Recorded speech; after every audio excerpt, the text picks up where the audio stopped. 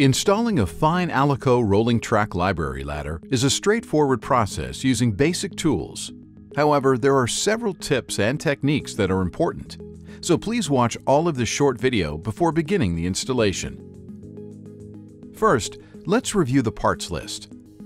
A custom Alaco rolling or hooked ladder, track sections with curves if specified, mounting brackets, either vertical mount or horizontal shelf mount, mounting screws, and end stop assembly and end cap. You will need the following tools to complete the job: measuring tape, marking pencil, rubber mallet, power drill with 1/8 inch drill bit, and a Phillips screwdriver or bit. Step 1. Measure. Alaco rolling or hooked ladders are easy to install. The ladder assemblies come pre-assembled and ready to mount on the track. All tracks should be set at the vertical elevation from the floor to the center line of the track that was specified as shown here.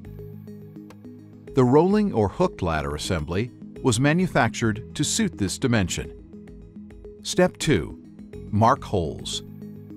Center and hold the bracket against the mounting point and use a pencil or marker to mark where the holes will be drilled.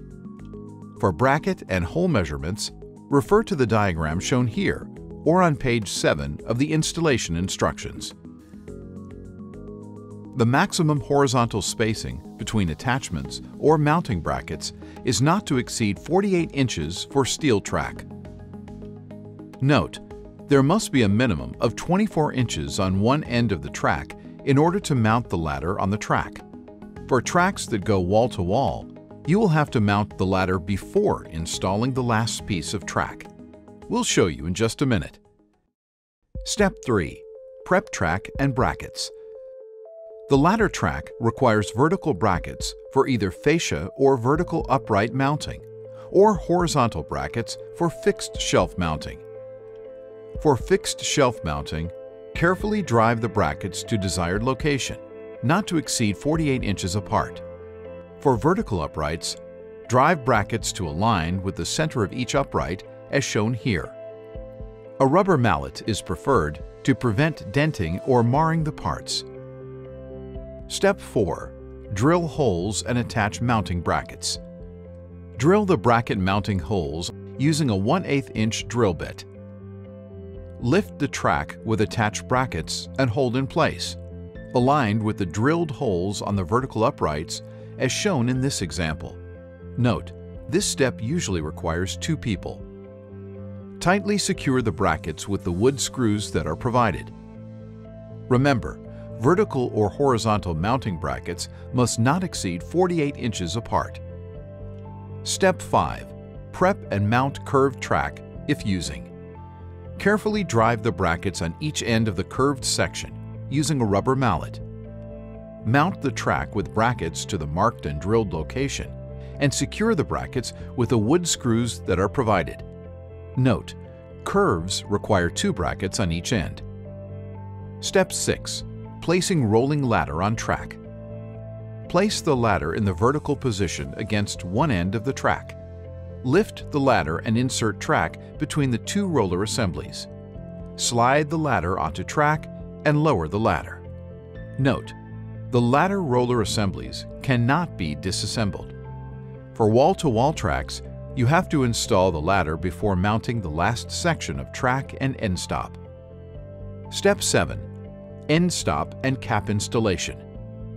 Roll the ladder as close to the end of the track as you need it to go and mark the track. Drill a hole through the track slightly larger than the diameter of the provided 2.5 inch carriage bolt and install assembly as shown here. Note, end stops must be installed at each end of the track or runs of track. Finally, place the end caps against the ends of the track and press or tap into place. Step 8. Ladders with J-hooks. Place the ladder in vertical position against the track. Lift the ladder to position J-hook upper assembly over top of track, then lower the ladder. The ladder can be pulled out at bottom to the 80 degrees climbing position and slid along the track once the end stops have been installed. It's important to note that end stops for J-hook ladders must be mounted horizontally off the track, as opposed to vertically, as shown here. One more thing. All rolling ladders need a little help on curved sections of track. First, lift the ladder slightly off the floor, and then push or pull it through the curve. That's it. Let's review a few ladder safety tips. You should always maintain 3 points of contact when climbing any ladder, rolling or otherwise. Always hold the dowel at the top of the ladder when reaching for an item.